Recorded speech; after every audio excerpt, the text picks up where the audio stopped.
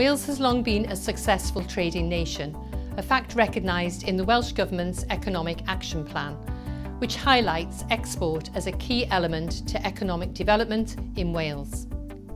Building on this, we published our dedicated Export Action Plan earlier this year.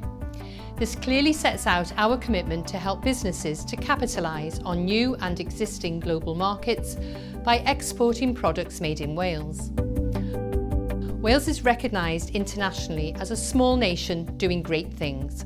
Our food and drinks industry is a key part of this, increasingly building a reputation for quality and authenticity.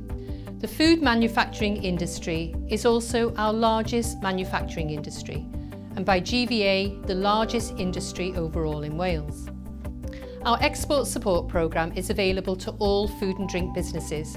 Our programme facilitates connections with international markets, navigating complex trade and logistical contexts, and building capability and capacity specific to exporting food and drink products.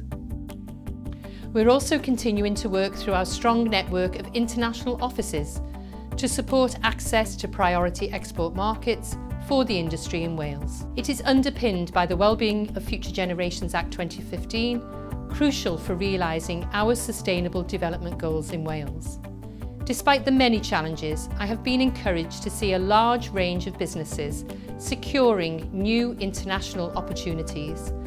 This exporting success has contributed significantly to support Wales, our food nation approach. I am proud of what has been delivered over this turbulent period, and I want to extend my thanks to all businesses who have worked harder than ever before to meet those challenges in Wales.